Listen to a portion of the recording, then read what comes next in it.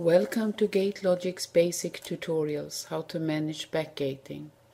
To backgate a population, click on the plot side drawer, and here you get the panel, the population that you are interested to see where they can be found in the other plots.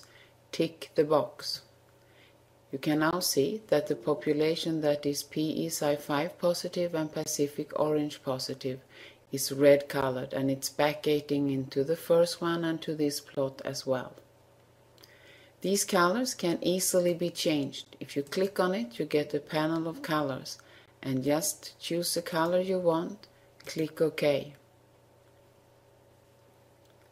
Thanks for watching GateLogic's tutorial. If you need any further help, please contact us at support@inivai.com.